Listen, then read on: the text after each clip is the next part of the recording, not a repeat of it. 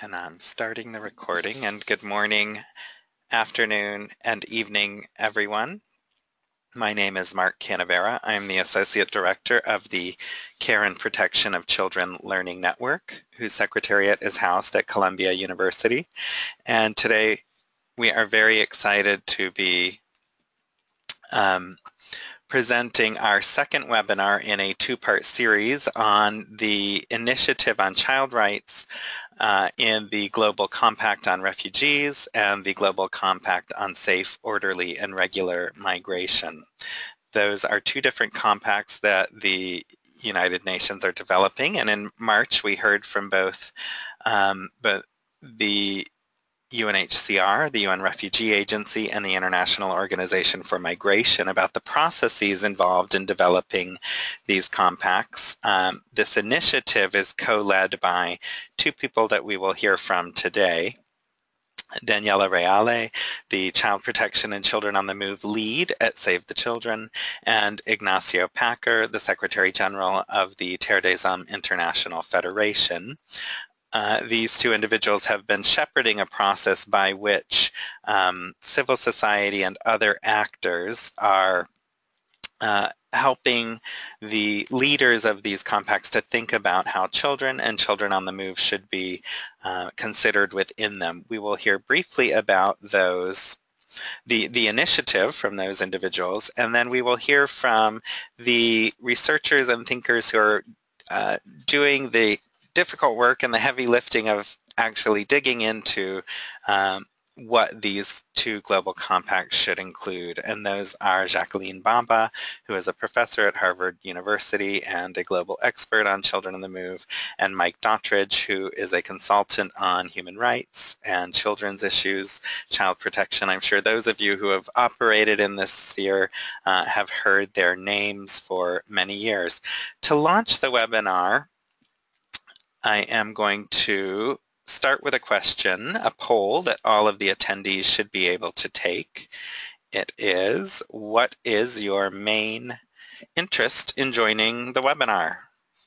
There are 5 options there. Please take a few seconds.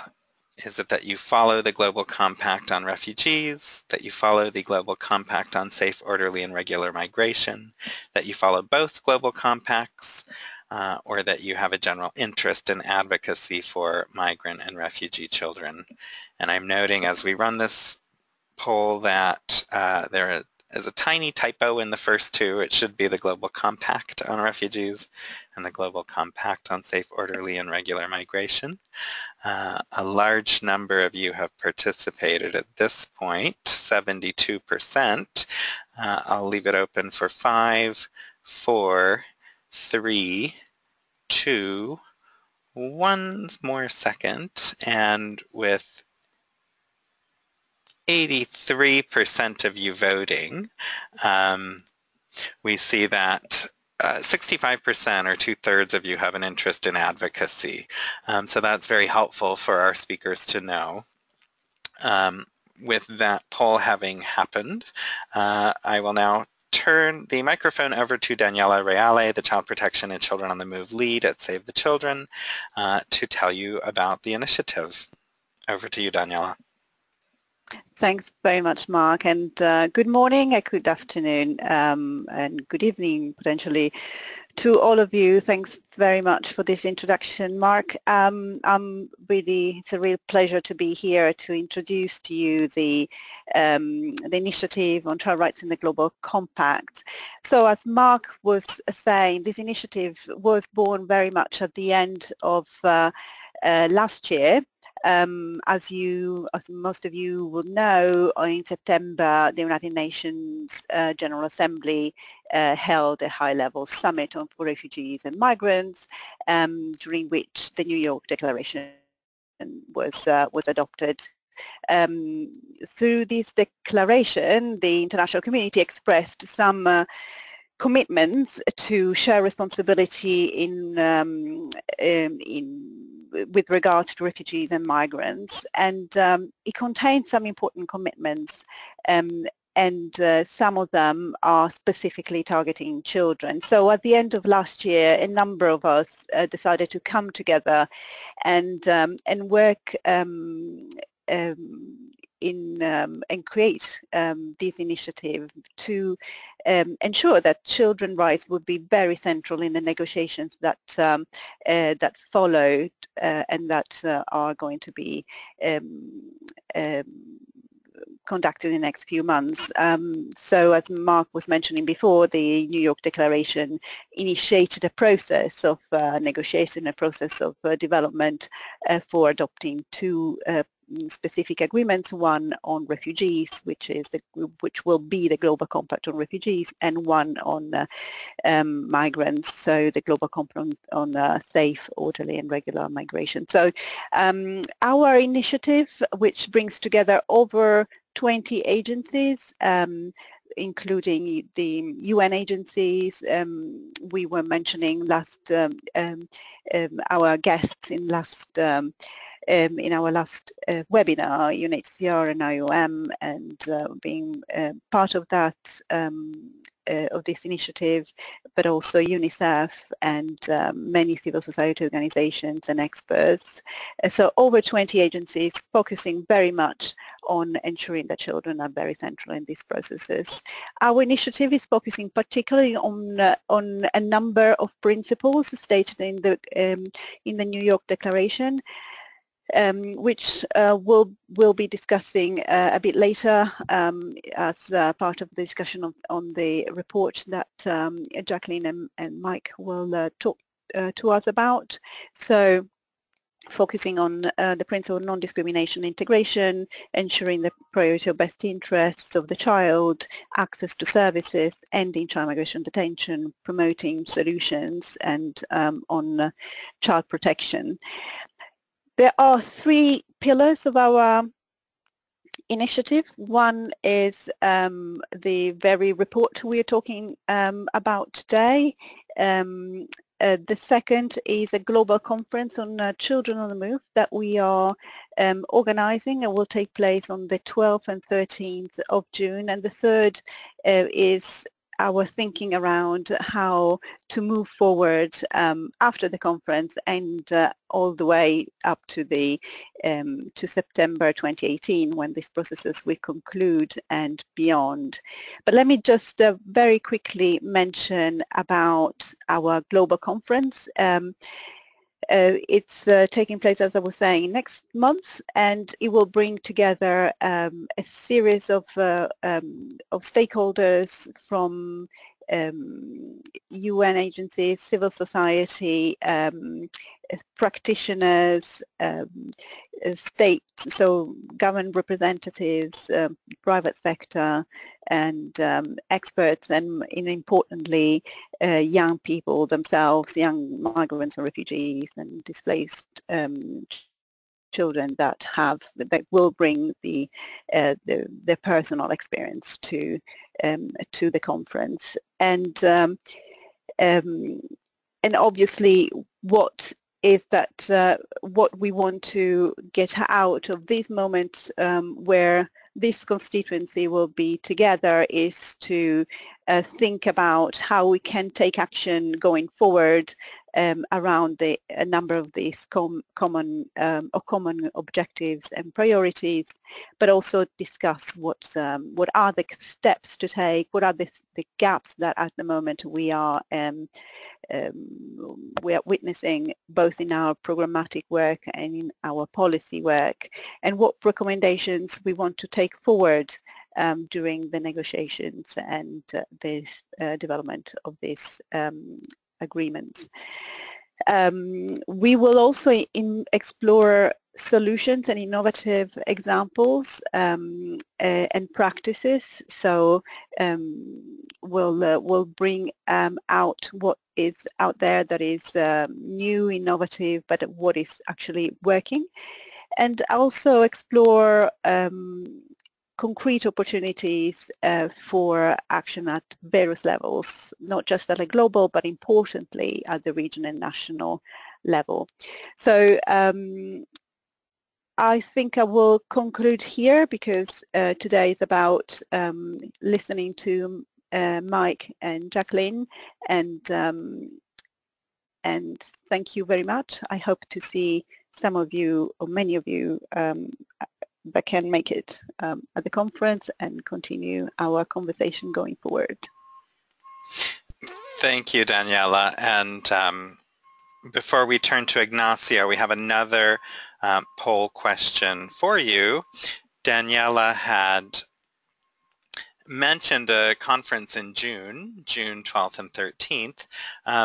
And so we are wondering how you, the participants in this webinar, think the Children on the Move conference can best contribute to child rights, including key issues identifying key issues to include in the global compacts, creating a constituency to advocate for child rights, exchanging good practice or other. Obviously, we hope that the conference will be able to do multiple things, but if you were to prioritize one, we're wondering what that would be.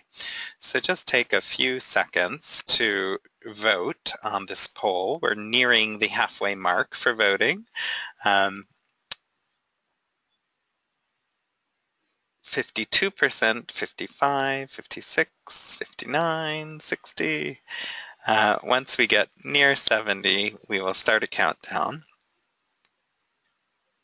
All right, 5, 4, 3, 2, 1 more second. We'll close the poll now, and with 77% of you voting, so 3/4, you know, there's a pretty even split. Nearly half of you think that identifying key issues to include in the Global Compact should be part of the conference, and an equal number thinking that creating the constituency to advocate for child rights will be important, and a good 20% still highlighting the need to exchange good practice. So thank you for that. I will now hand the microphone to Ignacio Packer, the Secretary General of the Terre des Hommes International Federation. Over to you, Ignacio. Thank you, Mark, and hello to all, and it's a pleasure to be on this call. My key words for the few minutes that, input I'm going to give is dialogue, accountability, and beyond the global compacts. Now, why do I talk about dialogue? Because we are engaged with the Global Compact on Refugees and with the Global Compact on Safe, Orderly and Regular Migration on a series of informal thematic discussions, or called thematic consultations for the Migration Global Compact, leading until November. We would enter into another phase of stock keeping. This week in Geneva, there was the Human Rights of All Migrants, Social Inclusion, Cohesion and All Forms of Discrimination thematic consultation, and this is for the Global Compact on Migration. Perhaps some of you on the call were there, and we heard quite some substantive debates and difference of perception of migration and different examples that were coming up from different contributions from member states. And it's so important to build on the many positive efforts and realizations of member states, but when we hear some of the things, it's quite clear that we are not managing to walk the talk, and many of these are statements that are extremely positive, and for organizations that are confronted to the situations in the ground and for the situation of migrants and refugees themselves, we do hear some very surprising things. Or incoherent between what is said and what is lived. Now, it's all around, finally, the issue of accountability, of monitoring, oversight, and the human rights. These are key elements that seem to perpetually plague many member states. Sometimes I feel that accountability is a topic that is followed around like a bad smell. So what could we do as mainly a child rights organizations, community, UN, private sector, trade unions, civil society, migrant and diaspora organizations? Well, one of the tools that we're coming up with for dialogue with the member states is this working document of what we want in the global compacts, and that we're going to be talking about with Mike and Jackie. They of course link to the goals and targets of the Agenda 2030, because we believe that the global compacts must have an accountability mechanism and built on targets, goals, targets, indicators, a timeline. So member states are compelled to meet them by a certain timeline. The Paris Agreement, for instance, on climate change seems to be a fairly appropriate model where certain provisions are binding and goals are set for nations to meet.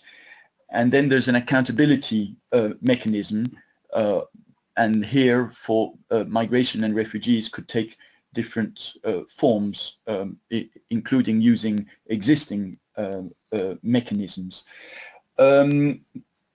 So the part of the initiative, and as Daniela introduced it, is really working with the expertise from UN agencies and civil society to work on this document, a document which is for dialogue on what we want for children in the global compacts.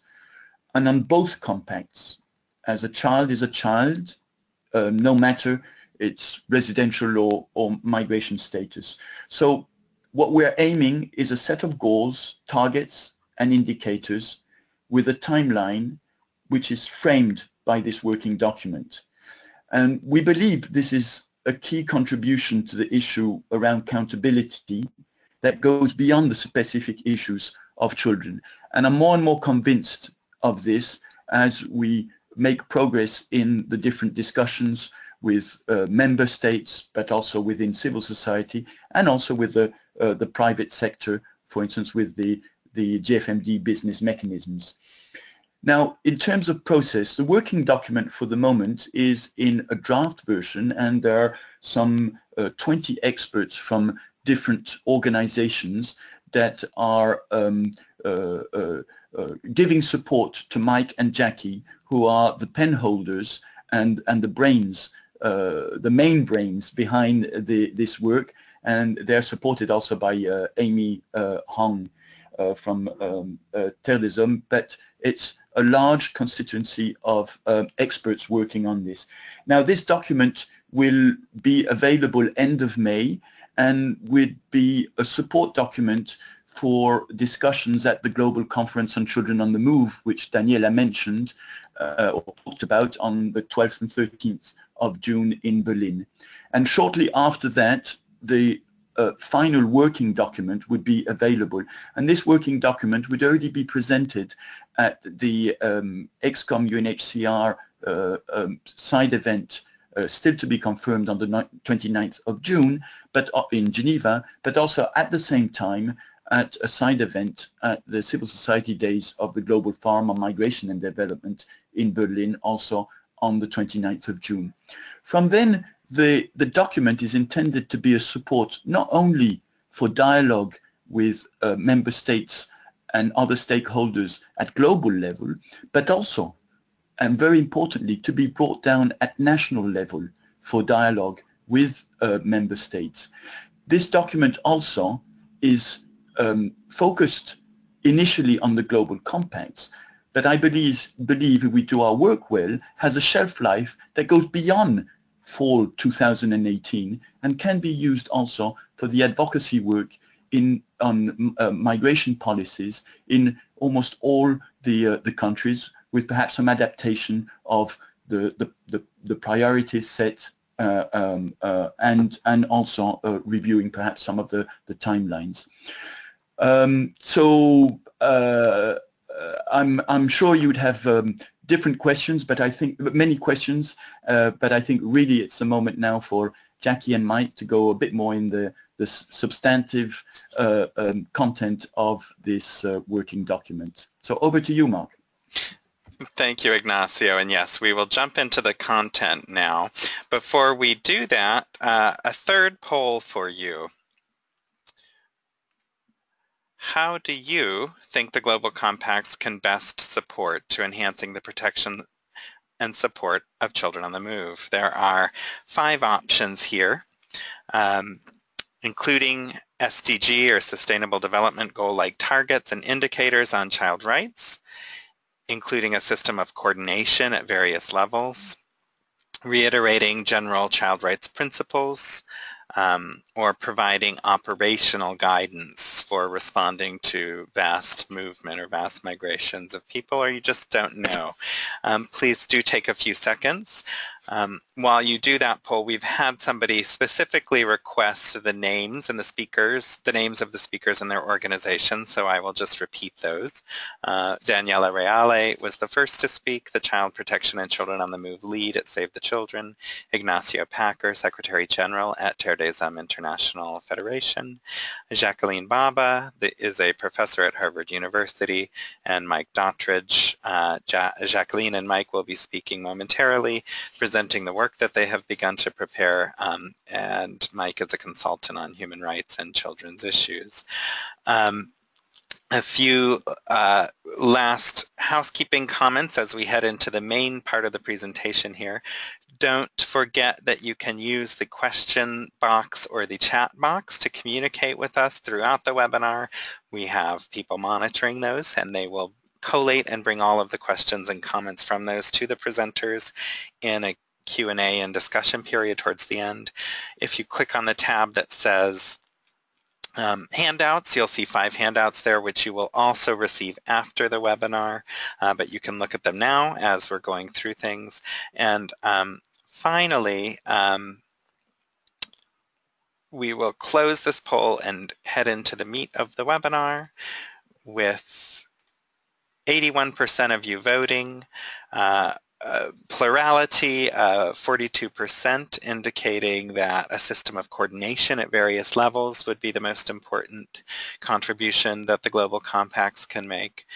29%, or nearly a third, focusing on operational guidance, and 26%, or 1/4, focusing on SDG-like targets and indicators. So I think we see a clear picture that reiterating general child rights principles doesn't seem to be a priority for you, but that the other items all have varying degrees of importance.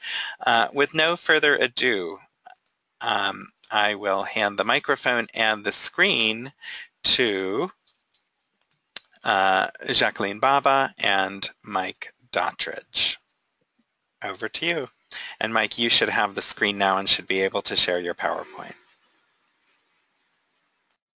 Thank you very much. And I'm going to operate the PowerPoint and ask Jacqueline to make some introductory remarks to explain what we've been doing so far, and then we'll talk you through on 6 different issues that at the moment are the focus of our paper.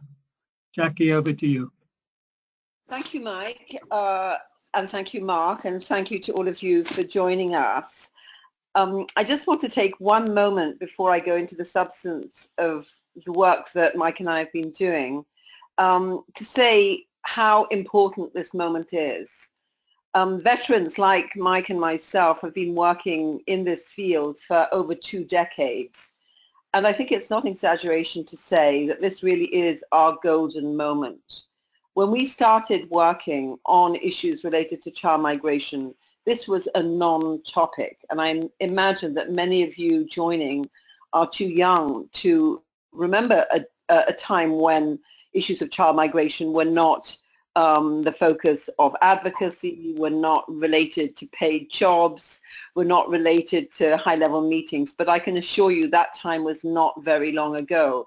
And I say this just to stress what a valuable political opportunity we have. This is a window of opportunity caused by a series of pretty tragic events, which we have a responsibility to exploit to the full. I have no illusions that we are going to be completely successful. I don't think that after our June meeting or after the September 2018 UN meeting, everything will be perfect for children on the move, or migrant children, refugee children, undocumented children, internally displaced children.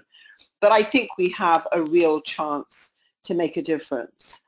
That's my first general comment. So I do feel a real burden of responsibility at this point to do my best work and to encourage all of you not to take for granted the fact that we do actually have the ears of very senior policymakers at the moment.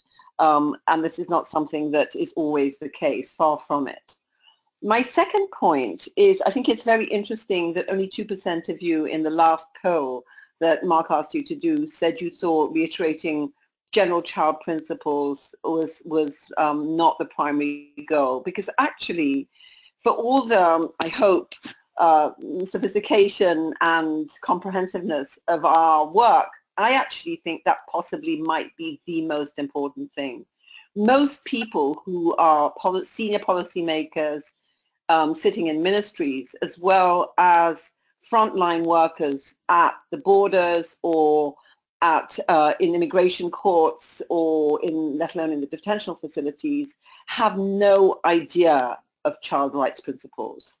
They are enforcement people, they are immigration control people, they are political representatives looking anxiously over their shoulders.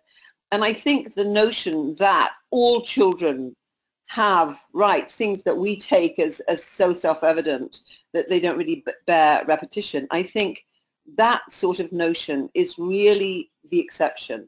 And just to give you a quick example, about 3 days ago, I had the opportunity of speaking with a senior Greek politician in connection with a piece of work we've just done, which you might have looked at, on excuse me, sexual exploitation of refugee and migrant children in the camps in Greece. And we were discussing how the Greek government might respond better to the really large challenge they're facing. And this colleague, this politician, this political appointee, was talking about the competences of the migration department and the migration ministry. And I said, well, actually, I think we also need to involve in our discussions the child welfare department and the social ministries. And she said, oh, they don't have any competence on migration issues. And she was right, they don't have a competence. But that's the problem, that the work we all do is thought of as really just the province of migration, border control, and security and law enforcement people.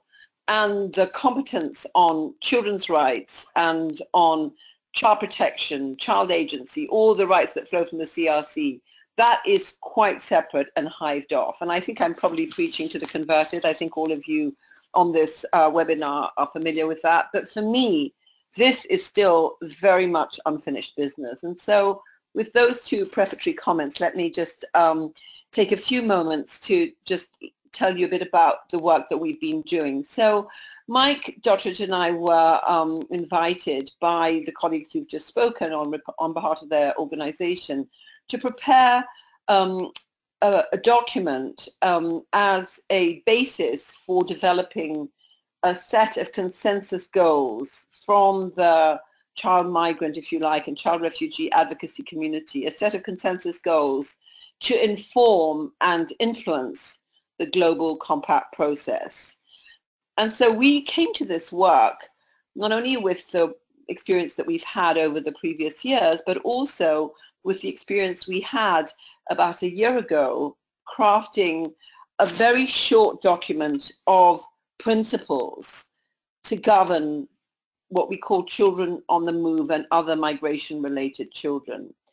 That document was intended as a brief, concise restatement of key principles. And so we just identified 2 pages worth, I think, of 9 or 10 principles, which we thought would be useful as like a tool, really a sheet of paper for trainings, a sheet of paper for people to have on their desk as they made policy, to refresh themselves with as they made decisions. And what our principles did was gather together applicable international law and refer to it so that we had the authority, and then explain in plain English what the problems that actually this constituency face are. So I think many people, for example, have heard of the notion of the best interests of the child from Article 3 of the CRC, but when you actually explain what best interests means in a situation where a child arrives without documents and without a legal status and is perhaps facing being sent back or being detained or being subjected to age determination, that focuses the mind. Then you think, best interests. How does that change the way I would do business otherwise? That was our goal. So our principles, which have been quite widely circulated and I think not formally adopted but used, really form the basis for this work. So for this work, what we decided to do was, again, to strike the balance, the right balance, we hope, between simplicity on the one hand and accuracy and originality and depth on the other. And, you know, it's for you to judge how well we've done. And as both Daniela and Ignacio said, this is a work in progress. It's going to be very much a collaborative effort with our expert colleagues chipping in and chiseling away and correcting us and adding to what we've done. And also we hope very much with all of you. So we decided, and this is perhaps where we could move to the next screen, Mike. We decided to to develop something which, as we say here, summarizes the previous commitments made, is supplemented, that summary is supplemented by existing principles, and then the two last bullets, perhaps the most important, bring actual good practice examples to the fore to help policymakers improve on their practice, to give people ideas, to illustrate what a creative set of solutions might look like, and finally to try to distill our thinking in the way that the SDGs do into these three tiers of goals, targets, and indicators. So just to back up for 1 minute, our paper summarizes previous commitments and both it refers therefore to the New York Declaration, which, as you know, was the outcome document from the first ever UN General Assembly meeting on large-scale migration, a very momentous event. And this New York Declaration contains a very comprehensive, I think, set of commitments. And for those of you who have not read it, I would really suggest you read it. It's a good document, it's a thoughtful document, and it does provide a very useful roadmap, I think, for all of us. And as has already been said, the decision was to go, as an outcome of this whole process of UN deliberation, to go for 2 compacts.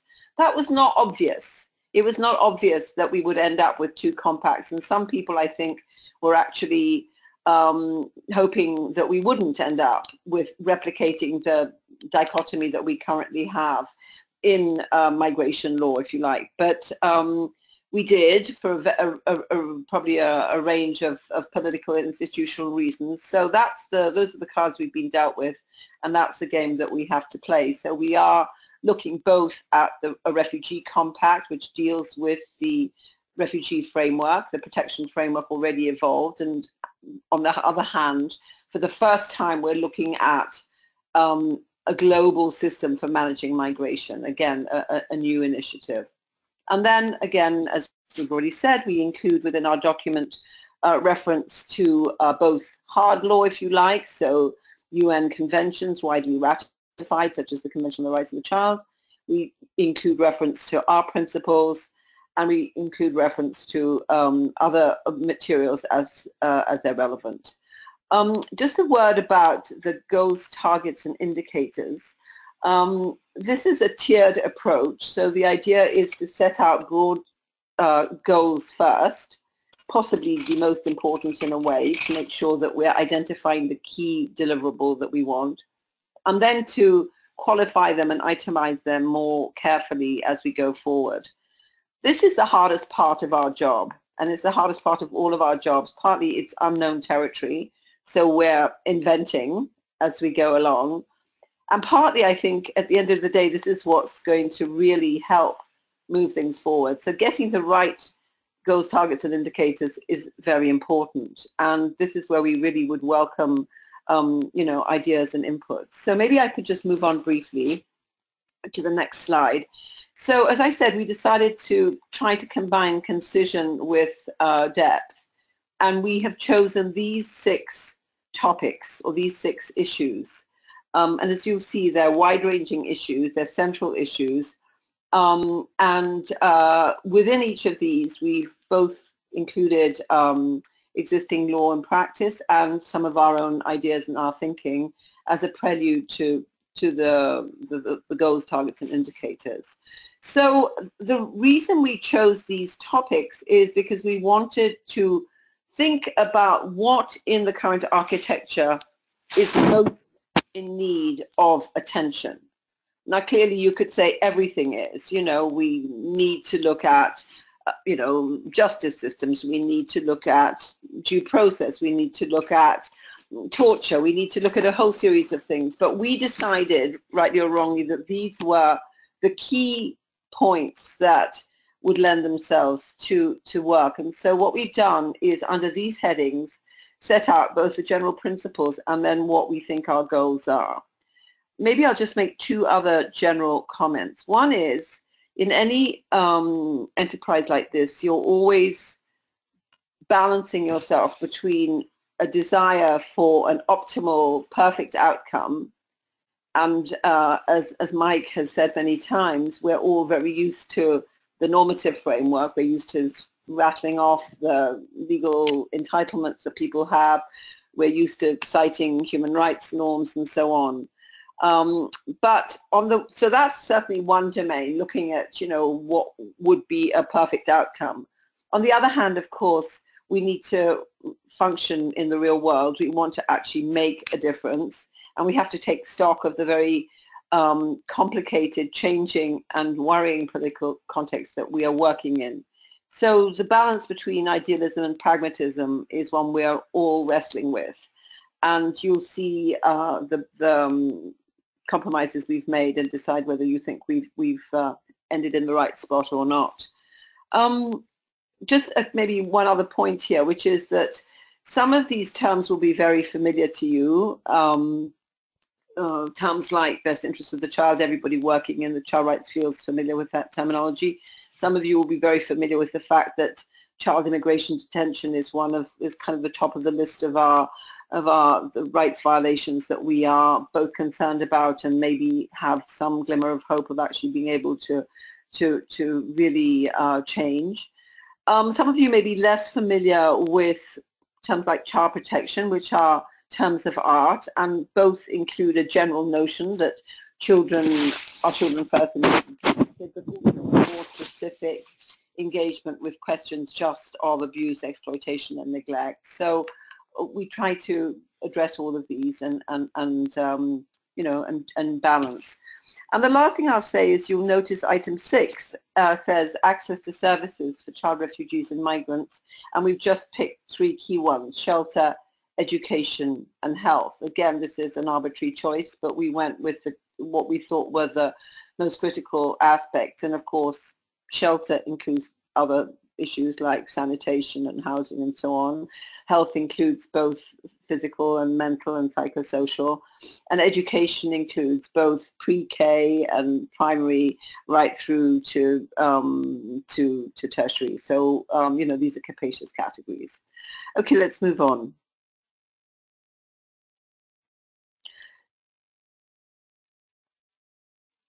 So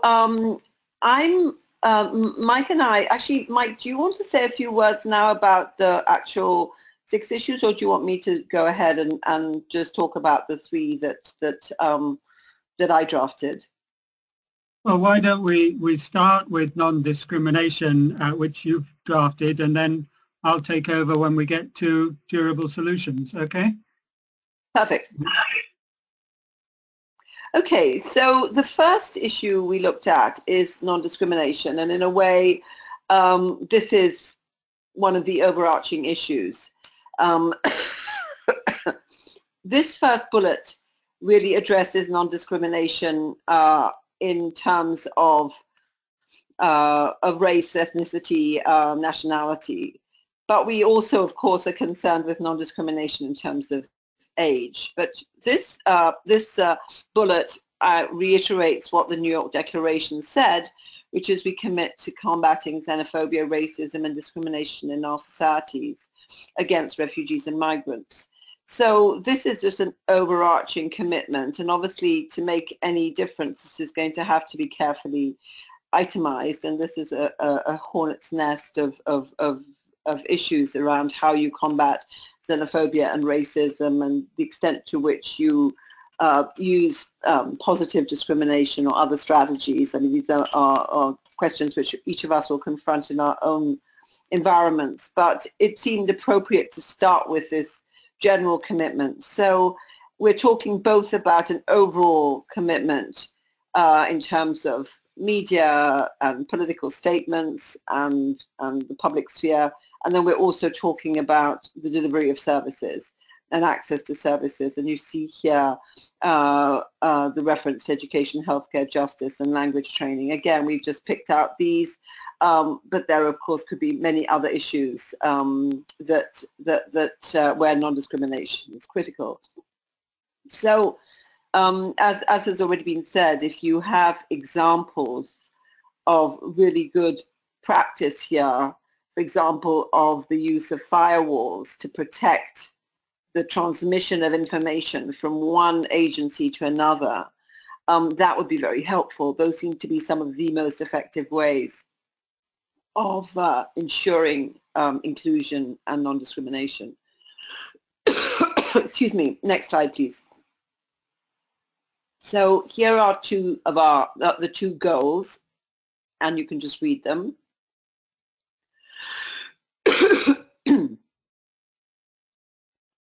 So they just pick out what you saw in the previous slide. So the one is at the general level, very broad set of commitments. And the second is more specifically geared to thinking through constructively and positively access to services.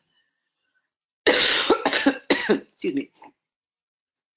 So on the second bullet, this is not just non-discrimination, but it's actually positively improving access. So if it's interesting to think, and many of you will have been involved in this, how different destination states have dealt with the challenge of incorporating children who've been arriving in the last 2.5 years. Some have made special classrooms, some have integrated kids right from pre-K, pre-kindergarten. Others have just had language training or separation within the school. There are a whole range of different approaches. Excuse me. There's some very good research showing how the earlier you integrate children, of course, the better. But there are many different modalities here. Next slide. Okay, Jackie, so Jackie, why don't I comment on this one and give you a chance to recover your voice? This is really just to show you that we're looking as well at goals, at the sort of sub-goals, the targets that should be set, particularly for states to reach. And when we talk about goals, we're trying to work within the framework of the Agenda 2030, goals to be achieved by 2030. But targets, of course, we can set much more specific dates by which certain things should be done. We're not going to show you the targets on all the issues, but this is just to give an example that we might be setting a date by which something should be done. We might be saying that a certain proportion of states should have achieved it. There are various ways in which we can itemize it. Otherwise, what we're trying to do is take those two goals and then see, well, what is it within the goal that really requires specific action? And then for each of these targets, we'll try and come up with indicators, which would be measurements of progress. Okay, back, Jackie, do you want to say anything more on the on the targets, or should we go on to the next issue?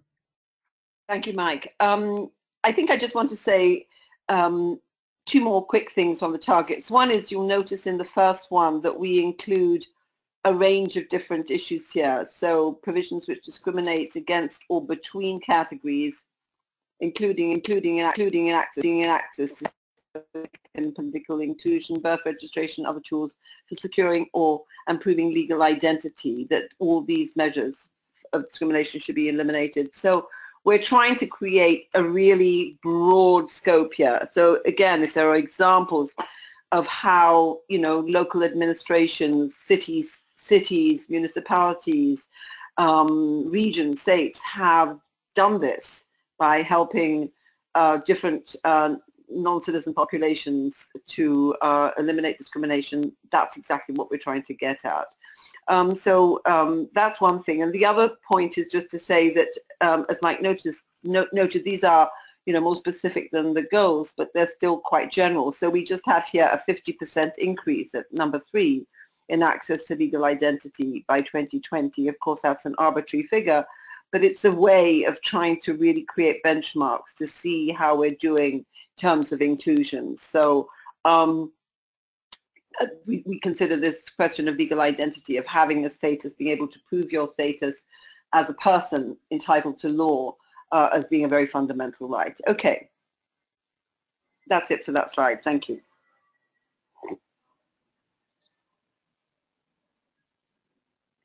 Okay, so this is another very general issue, best interests of the child. And of course, this is a notion that's developed in Article 3 of the Convention on the Rights of the Child. And I think it's important that we stress that again and again. The New York Declaration says, reiterates this point, as you see in the first bullet. And what we're proposing is simply a simple goal here, which is to ensure that that understanding of best interests applies to all children on the move, and this goes back to the point I mentioned earlier. So the idea of trying to bring together the migration and the child protection or child rights domains more than has happened so far. The last sentence, of course, is critical.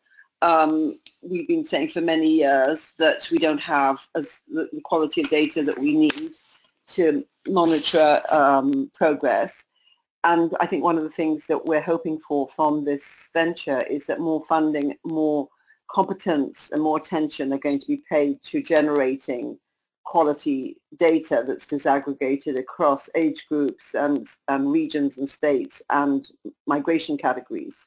So this will involve both general data collection, as in the census, but then also more specific data collection, for example, in situations of service delivery and so on. Of course, there's always a delicate balance here between comprehensively collecting information about people on the one hand, and on the other, surveilling them and exposing them to intrusive questioning and investigation. So that's something we have to, of course, attend to, the balance between information collection and privacy. But just to say, this is a big challenge, but something that's critical. Jacqueline, this is Mark. I just wanted to chime in and say that we have about 10 minutes left for you and Mike to finish your presentation of your work so far. Thank you very much, Mark. Okay, I'll just quickly go through child protection. As I said, this is perhaps less familiar to some of you, because this is it's not an issue which is immediately highlighted in, for example, in the Convention on the Rights of the Child, but a critical issue. And so you'll see here what our general overall approach is. We're very particularly concerned, and this is what several of you picked out, maybe the majority of you picked out, the importance of having an arc of protection linking local, regional, and national authorities in their care of children, something that we've seen as being completely deficient in the current migration situation. So here we refer to that, and we talk about the importance of really relating to child protection authorities, and then we make reference to the comprehensive refugee response framework, which is the Refugee Compact framework. Thank you. Next slide. Okay, so here we again have one goal, which you can just read. And what we're trying to do is cover both general questions of identification, but also then highlight the need for protection from violence, abuse, and exploitation. The idea here is, of course, to anticipate intervention so you protect from harm, but also that you address it after it's occurred, if it has occurred, through appropriate services, including education, healthcare, and psychosocial care. And of course, this is an area which is grossly deficient at the moment. Next slide. Okay, Mike, over to you. So I'm going to talk to you a little bit about solutions. We may call them durable solutions, certainly with respect to refugee children. They're usually called durable solutions. But the reference in the New York Declaration is only committing governments to durable solutions for refugees. But what we're interested in is solutions in its widest sense that will provide stability to either a child migrant or child refugee. And for that reason, when we go beyond these fairly vague commitments that have been made in the New York Declaration as far as solutions are concerned, when we go beyond them and look at what goals to set, well, there's 4, whereas previously it's been easier, there's only been 1 or 2. And I put all 4 here so you can see in a way that we have options between being very general and quite specific. The first 2 of these goals are very general. The last one, or indeed the last 2, which is very specifically asking those governments that give asylum to asylum-seeking children only until they reach the age of 18. We're asking them very specifically to commit to giving a genuine, durable and sustainable solution that gives a child stability. And the last one, we're looking very specifically at the return of children from a country that they've maybe sought asylum in or else have gone to, hoping for a better livelihood. If they're being returned, what's the process? At the moment we know there is no properly monitored process to ensure that abuse doesn't occur. We hear a lot of horrific stories, but some disinformation. So this is in a way to indicate that there are some options, and we're still trying to choose between the very general and the specific. And one option, of course, is to put the specific as targets rather than as goals. After solutions, we're discussing the very specific issue of children who are detained either by themselves or with other family members because of their immigration status. The New York Declaration is quite optimistic on this, optimistic enough for us to think, oh, this is an open door that we really need to push through and get commitments, and not just commitments from states which have given us a little so far, but from right round the globe, from places where at the moment border authorities think it's entirely acceptable and normal to detain child migrants. So there's a commitment there to only use detention as a last measure, as a measure of last resort, and the goal that we're suggesting is progressively end the immigration detention of children. And of course, linked to that in the targets will be a suggestion that alternatives to immigration detention need developing, both as far as children and families are concerned. I'll lead off on this last point, sorry, I'm not going to go into the detail on these targets. I'll lead off on the last point about services, but then I'm going to ask Jackie to talk specifically about shelter and education. The New York Declaration talks quite generally about working to provide for basic health, education, psychosocial development, and so on. So it's implying that quite a wide range of services will be available for all children. And thank goodness it's talking about prioritizing budgetary to facilitate this. At the same time, the reality is very, very different. Jackie, would you like to take over now that I'm going to go on to the next slide and talk about the 6 goals that we've got in relation to services? That's almost certainly too many goals, but at the moment we've got 6. Yes, thank you, Mike. So as I already said a few minutes ago, we know from both from our experience and from the research that's been done that incorporating refugee and migrant communities into domestic services as soon as possible is imperative, both to minimize trauma and distress, and also to minimize the risk of adverse reaction from the local communities. So for both those reasons, this question of access to adequate shelter, education and healthcare on a par with citizens is critical. And of course, this is a very long way away. This is quite a large ask in many situations. Our second goal here refers to particularly vulnerable communities, and often these vulnerabilities intersect. So you'll have multiple vulnerabilities. We mentioned unaccompanied children in particular, even though we are aware that there's also increasing concern about children who are accompanied, both by parents who may be depressed or otherwise unable to care for them, or by parents who are undocumented or otherwise fearful of being in touch with the authorities. So the fact that we highlight the vulnerability of unaccompanied children does not mean that we are not aware of the vulnerability of accompanied children too. And then there's the data point which I've already mentioned, and which is clearly going to need a lot of work and attention. Next slide, please, Mike.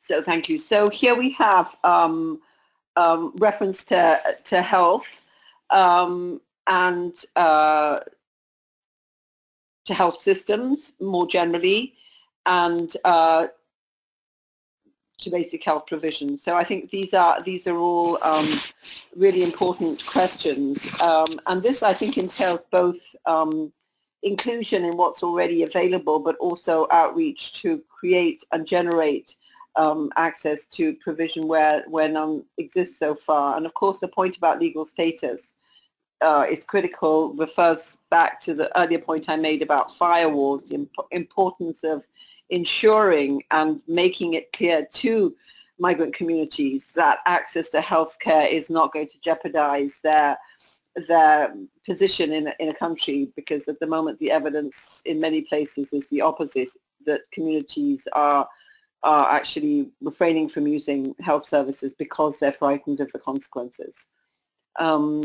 Yes, next slide, please.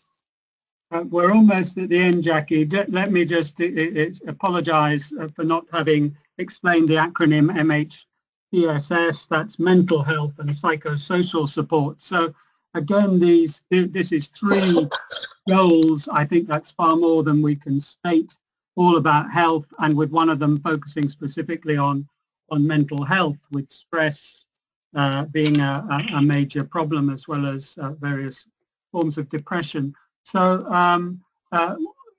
we're still at the stage of thinking through how much we want to focus on goals that are even more general than ones that affect children, so linking it directly to Sustainable Development Target 3.8, and to what extent we really want to focus down on something specific for migrant children.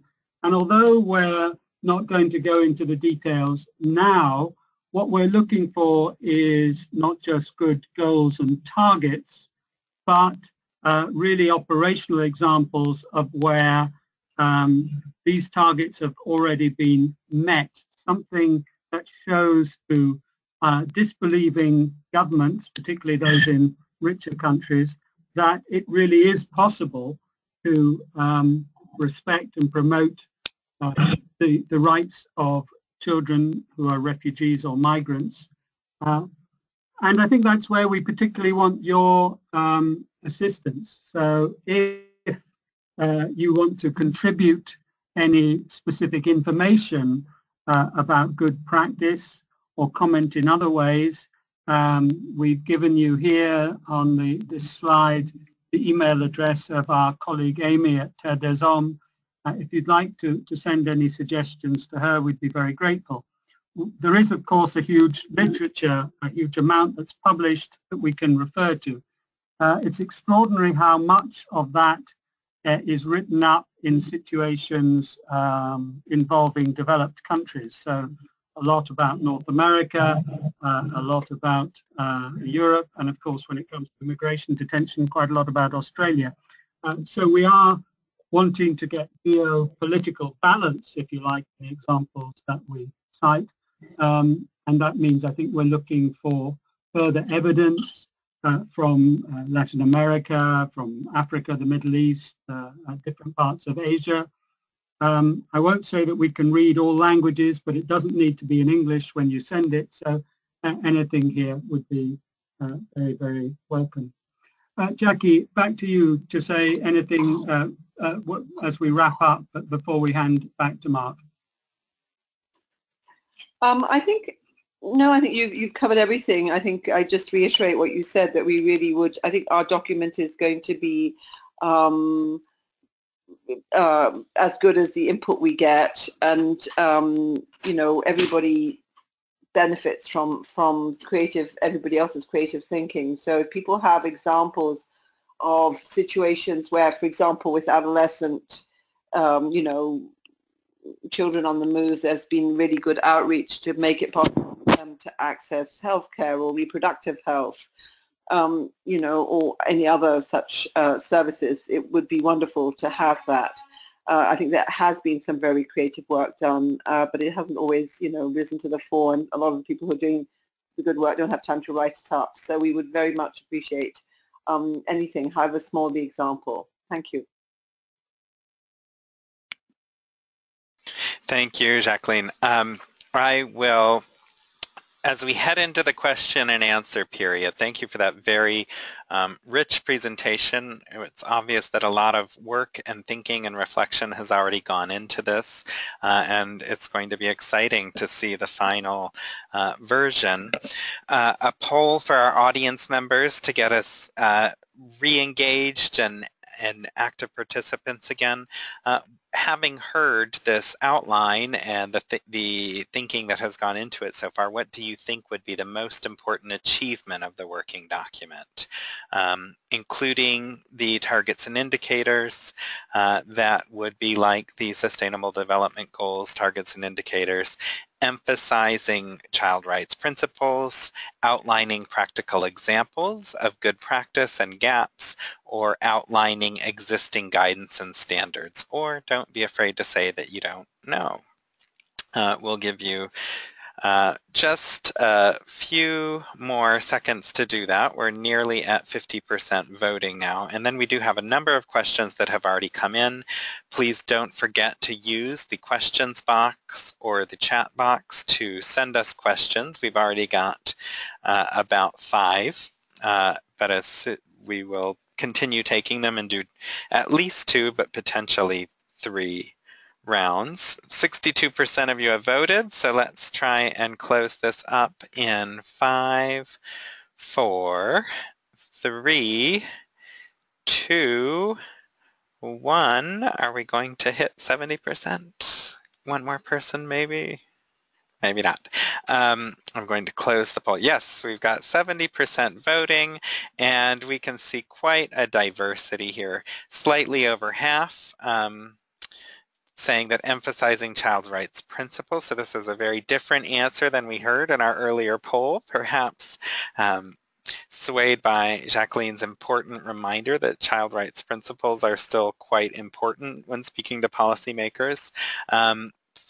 47%, nearly half of you, highlighting the importance of practical examples and gaps, good practice and gaps, and then just over a third of you highlighting the SDG-like targets and indicators and outlining existing guidance and standards. So I think strong support for all four of those areas of work.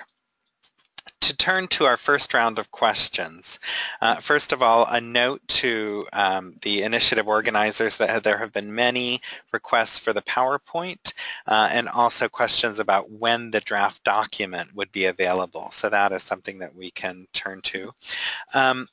5 questions for both Jacqueline and Mike. Mark Engman has noted that although the New York Declaration has good language on children, the Comprehensive Refugee Response Framework did not include similar strong references to these themes. Mark says this is disturbing as the framework is intended to inform the preparation of the Global Compact. How can we ensure that the spirit of that declaration concerning children goes into the compact? And I think that is a general question that we are spending most of this webinar discussing, but thinking about the discrepancy between those two documents may be important. Pinar Aksu has asked what your definition of child immigration detention includes. Malta Founders, and please forgive my pronunciations, has asked specifically about the inclusion of children with disabilities. Vanda Altarelli has indicated that he or she, I'm suspecting a she, may think that the targets are not realistic. To what extent do you think your targets are realistic? And finally, a relatively complicated question from Matumon Kataranchuk, who says that they like the idea of including the process of return to the country of origin in the monitoring procedures.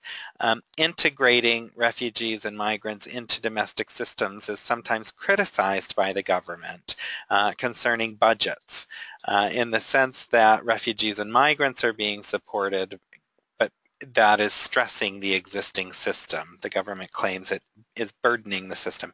How can we make this consideration of services more positive for refugees and migrants? How can we focus on this without creating resentment or perhaps jealousy, I would add?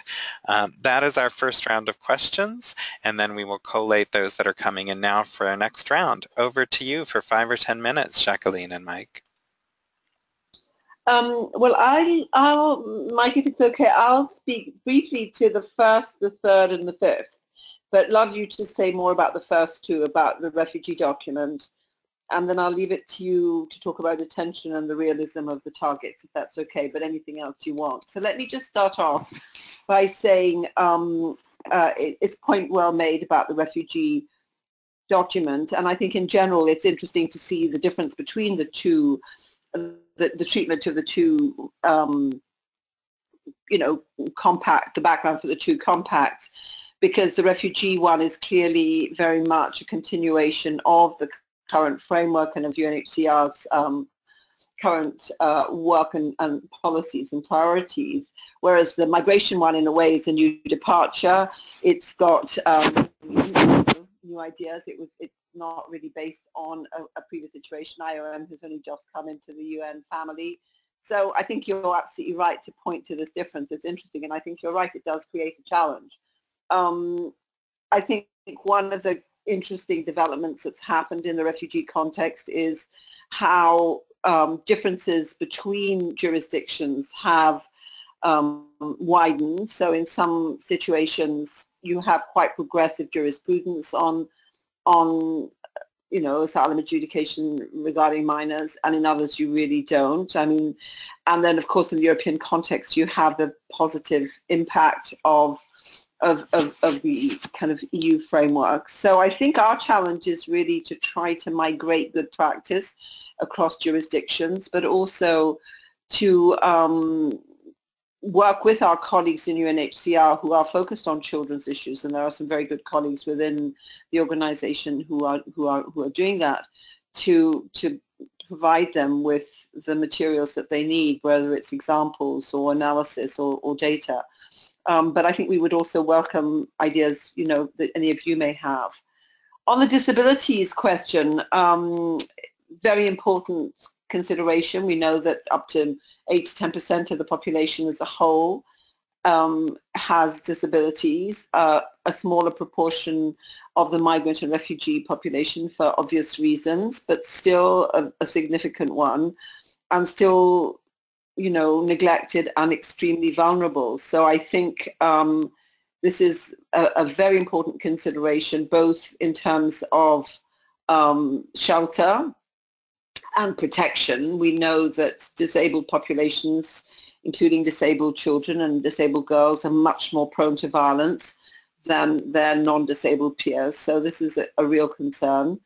And we are seeing, I think those of us who've been, you know, working in the context of the Syrian refugee crisis, very high proportion of mental disabilities, of trauma, these sorts of reactions to the experiences. So there's a real dearth of care here, and something that we need to enhance. And I think, you know, the motto, nothing about us without us, of course, is critical. We need to have disabled refugees and disabled migrants informing our policies more than we've done so far. But again, examples and suggestions most welcome.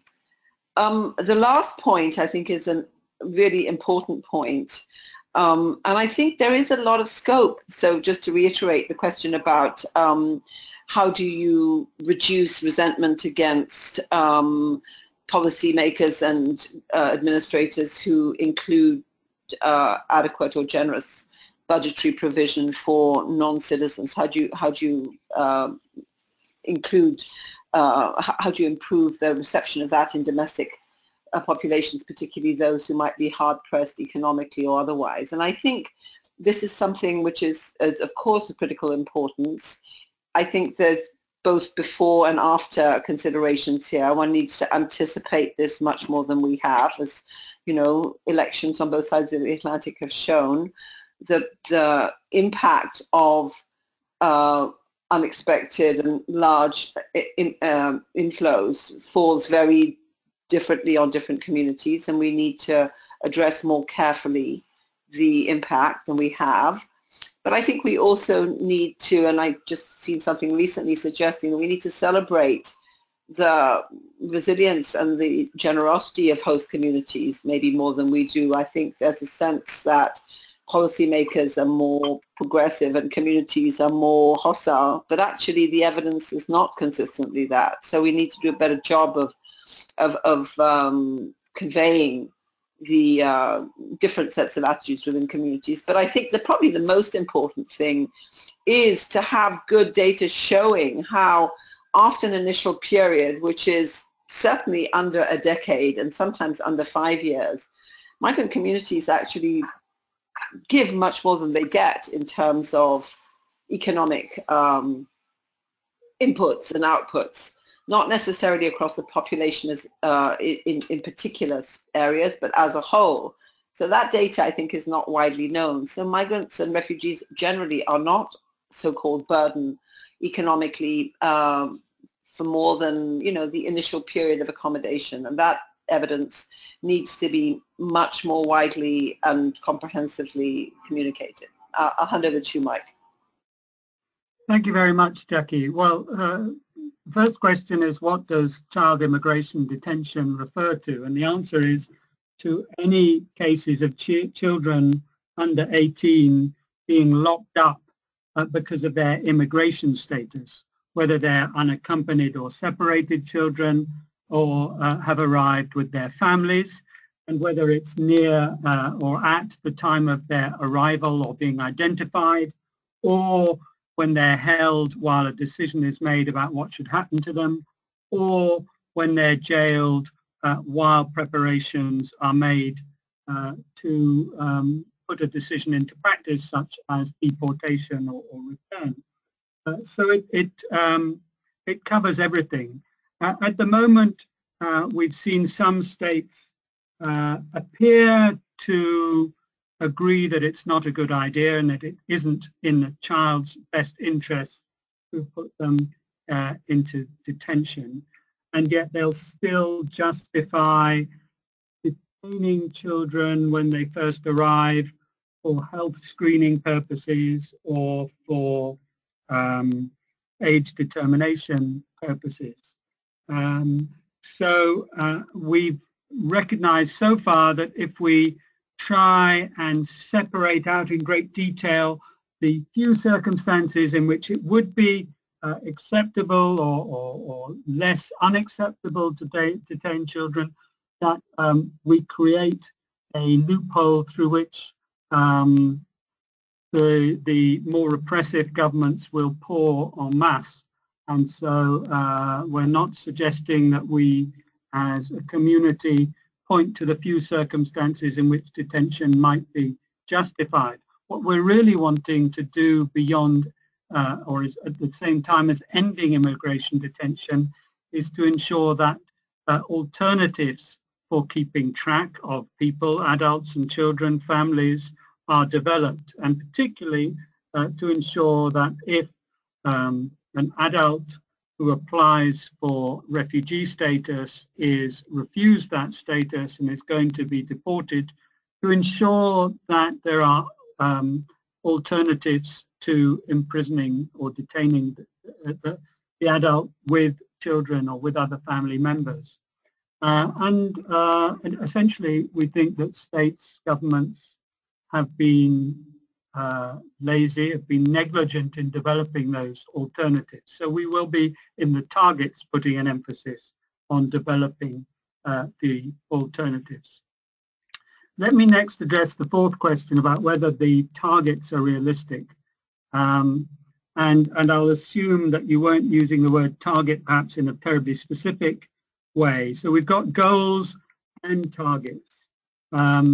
And in a way we want these to be realistic but a bit more ambitious and a bit more optimistic than mere realism would accept. So as we listen to anti-immigration politicians around the developed world, we're not trying to tailor our goals or targets to them.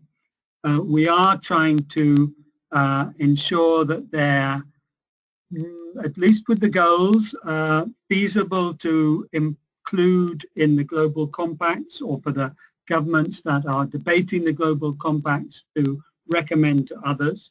And we'll try in the time that's left to modify our targets so that they do become, as Ignacio said at the beginning of this presentation, a timeline that stretches as far as 2030 and potentially even beyond. We'll set targets that should all be hit before 2030, but we recognize that the more ambitious ones that might not be hit, we might not set to be achieved until 2028 or 2030. They are in a way on a timeline that stretches into the future. But yes, we want those goals to be achievable, so if they are not, or if the ones you've seen today are not achievable in your part of the world, I think it's helpful if you tell us. And on that very last point about sorting out the finance, you know, in a way the trip that sent us into this discussion about global compacts is precisely the fact that so many refugees left Syria and some other places, but particularly Syria, that it's completely unfeasible for the neighboring states to pay for the costs. So there is a discussion about costs that is related to refugees that's ongoing. There isn't a similar discussion about migrants.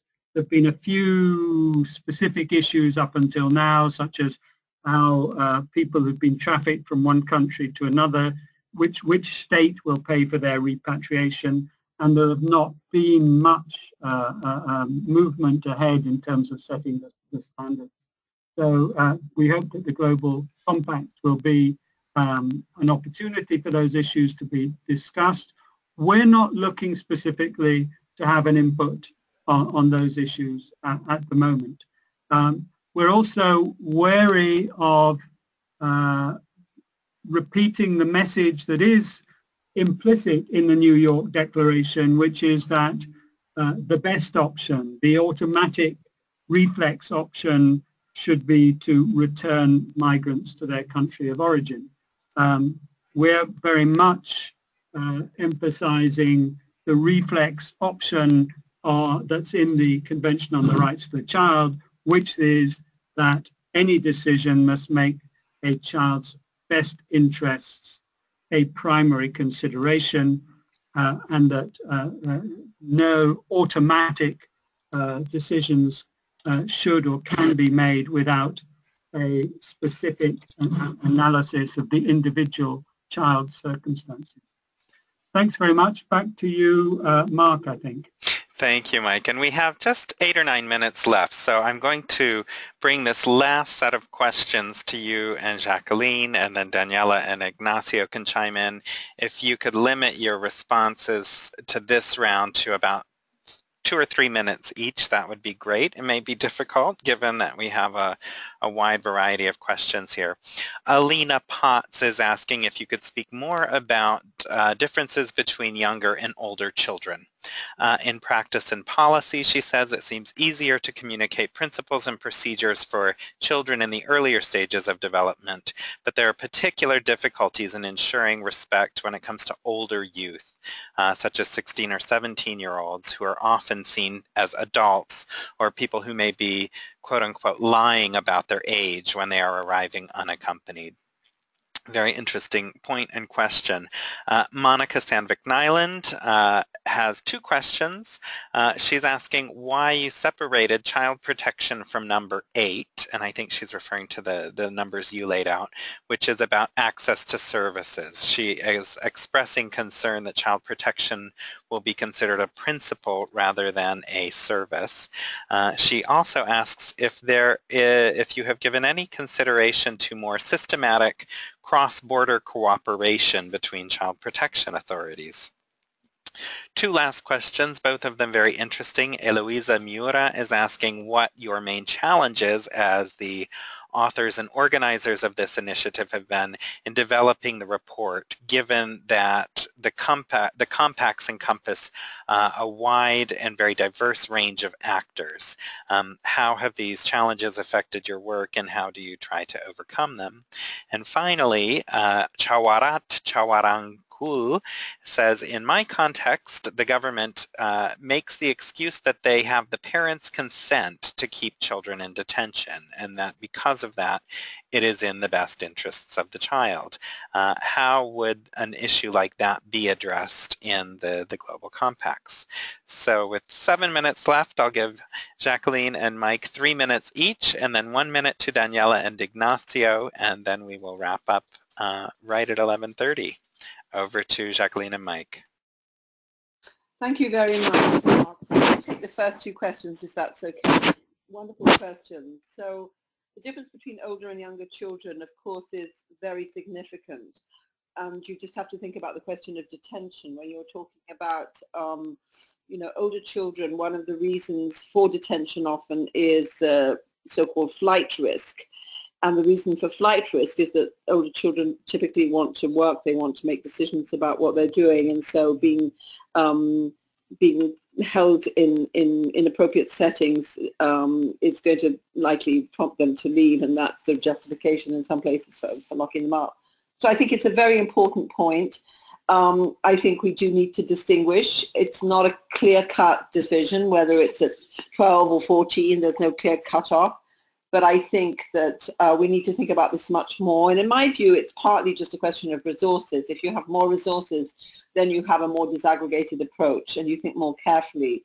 The worst thing is to have a kind of a division between the sweet little child who just needs protection and the older child who is just a kind of juvenile in the making. And that's, I think, in many ways what we have. So I appreciate the question, and I think it's an important, very important point for us.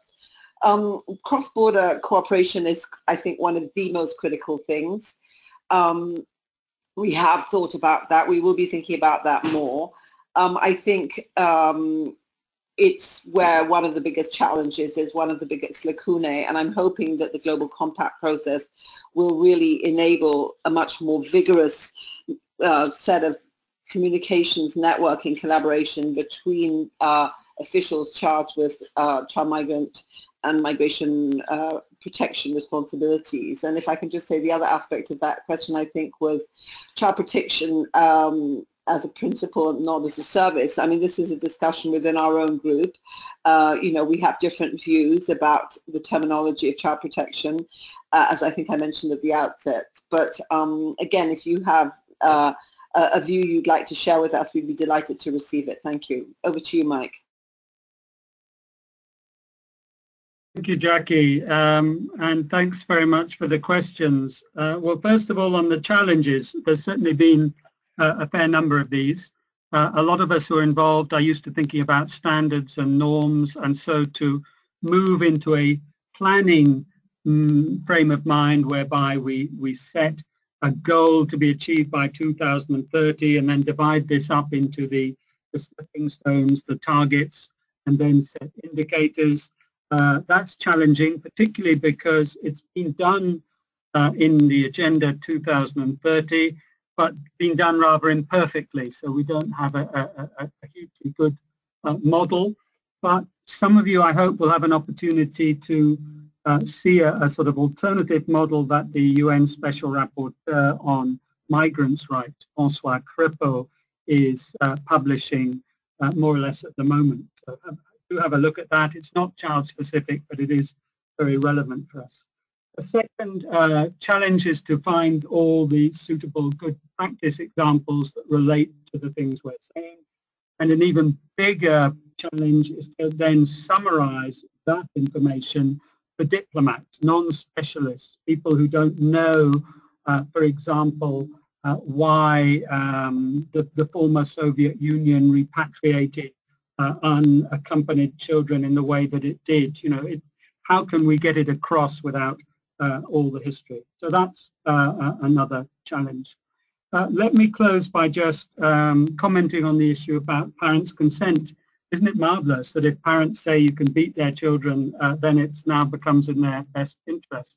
And similarly, if parents say they can be detained, then all the wisdom of the Committee on the Rights of the Child and countless other UN human rights specialists can be swept aside so that the parents, under the influence of culture and of their own government, say, okay, detain them.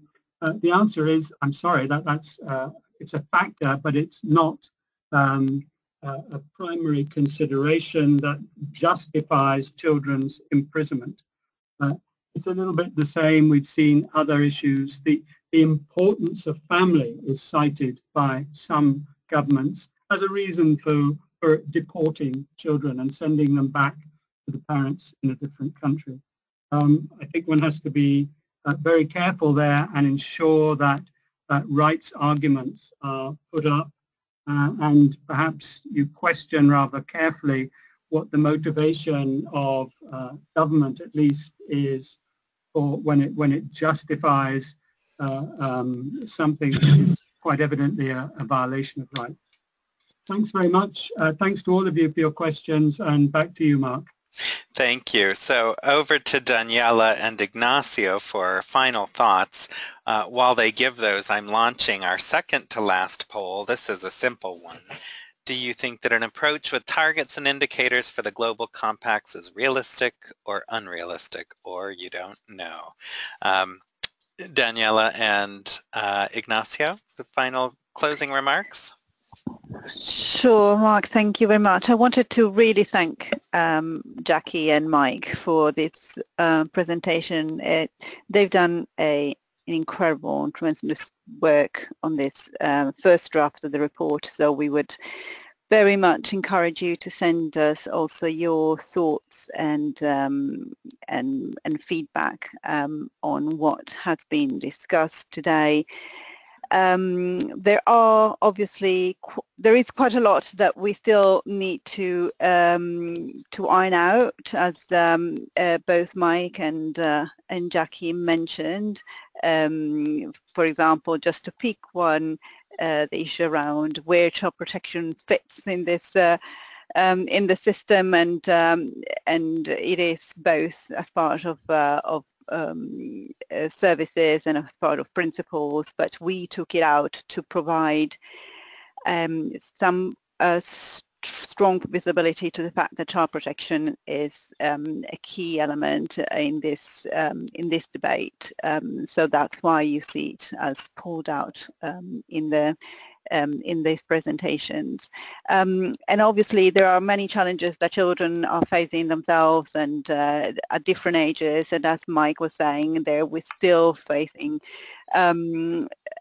excuses and very interesting arguments as to how to justify continuous violation of children's rights, including within the context of detention of children, justifying it as protective custodial arrangements, which obviously, as you will fully understand, is not in the best interest of the child. So that's why how to operationalize the best interests of the child, what that means in practice, what is that we would like states to very much put in place, what roadmaps we see in front of us, is absolutely crucial in this context and at this moment in time, and it's absolutely crucial that it's somewhat reflected in the two compacts.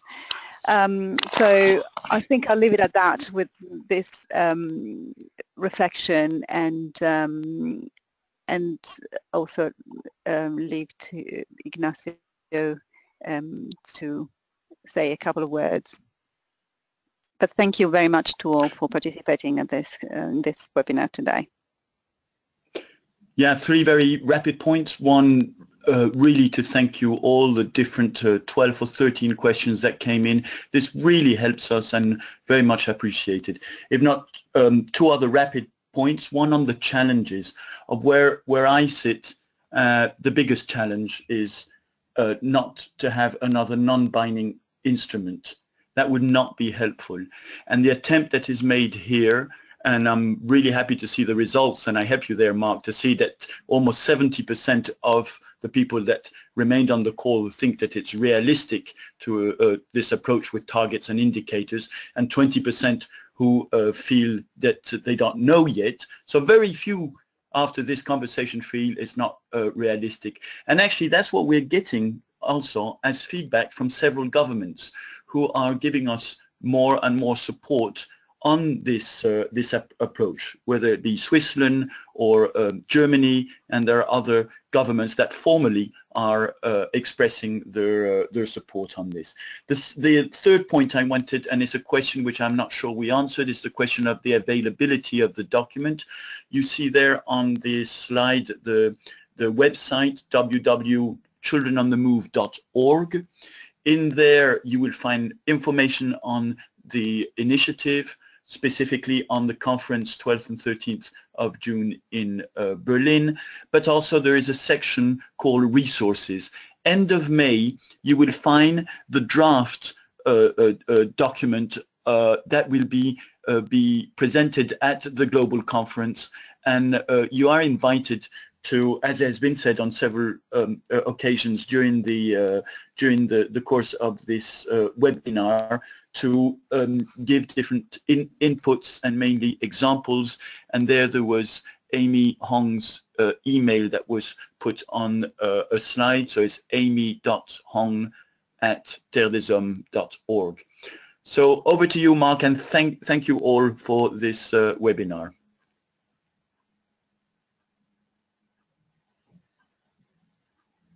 We have run over by 4 or 5 minutes, but I think we would all agree that it was because this was full of a lot of thinking and information. Please do honestly and openly rank the webinar. It should be up on your screen right now. A final thank you. Please do, you will receive an email, I believe in 24 hours, that will provide a link to all of the documents and to a recording of the webinar that you can share with others. Again, big thanks to Daniela Reale of Save the Children, Ignacio Packer of Terre des Hommes, and Jacqueline Baba of Harvard University, and Mike Dottridge for their very important work. It's wonderful to see this moving forward. I totally agree with Jacqueline that this is the golden moment, and it is a pleasure for us to play some tiny role in it by helping to spread the word and gather input about the important work that you're doing on the Global Compacts. So please feel free to reach out, and with no further ado, we will close the webinar. I'm glad to say that 2/3 of you were satisfied and 1/3 were very satisfied. So that's a pretty good result, I hope, for a webinar. I will hide this so that you can once again see Amy Hong's email address. And with that, we will wrap up. Please look forward to the email tomorrow with all of the documents and the recording. Thanks, everyone.